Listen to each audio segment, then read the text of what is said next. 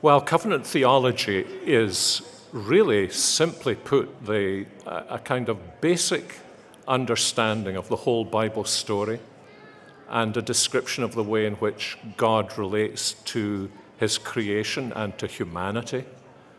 So that, for example, I think one way into this is in Romans 1, when Paul describes the sinfulness of man, he describes him as a covenant breaker.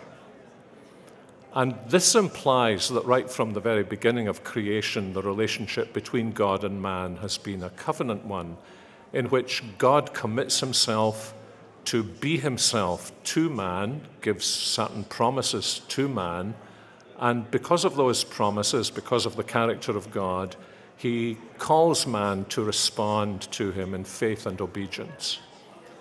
And when you grasp that principle, I think you see a couple of things. One is that all the way through the Bible, there runs a theme of the two ways. You find it, for example, at the beginning of the Psalms. There are two ways for men and women to respond to God. There is the way of the righteous, and there is the way of the unrighteous, the way of faith and the way of disobedience. When you come to the teaching of the Gospels, Jesus says there are two ways. There's the way of faith, there's the way of disobedience. So although the word covenant is not always used, it's the undergirding principle of the whole. You might say that it's the reality that explains everything. And we know that in that first relationship, God promised so much to Adam, and that Adam and Eve rebelled against him and broke that covenant. And that God therefore came in with promises that were new in order to restore fallen humanity. And the story of the Bible from that point onwards is simply the story of a series of covenants that God makes with his people that all belong to the same theme of fulfilling the covenant promise of Genesis 3:15, and more show us how this covenant promise will be fulfilled.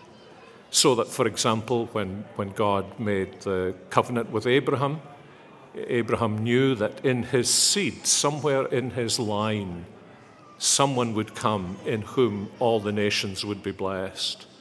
But he didn't know all that much more about how this was going to happen.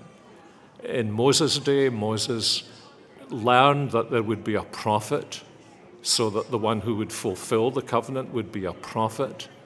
He was given all these regulations that were pictures of the way in which God's promise would be fulfilled.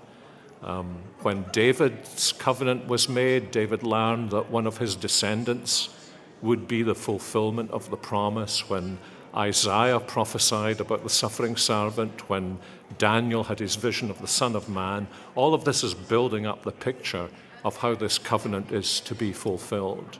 And so eventually in the New Testament we come to the evening before Jesus' crucifixion, in which he summarizes his own ministry by saying to now the 11 disciples who are faithful to him, "This is the blood of the covenant." And this is a fulfillment of the Old Testament prophecy that God would make a new covenant. And Jesus speaks about the shedding of his blood as the way in which that covenant is brought to fruition. So that when we come to trust in Jesus, we know Jesus as our covenant Lord and Savior, and we are called, therefore, to respond to him in faith and obedience. And at the end of the day, in the book of Revelation, we see how this is all fulfilled in the way in which God, right at the end, says, I will be a father to you, and you will be my son, which is actually what Adam was created to be right at the beginning. And so the whole storyline of the Bible is the story. It's not the only thing, but it is the undergirding structure that unites the whole, makes sense of the whole, and also, I think, enables us to see how it is that Old Testament believers were saved, justified in the same way New Testament believers are saved and justified, although they didn't have the fullness of God's revelation that we do. And this is why, for us, covenant theology is such an important insight into how to understand the Scriptures.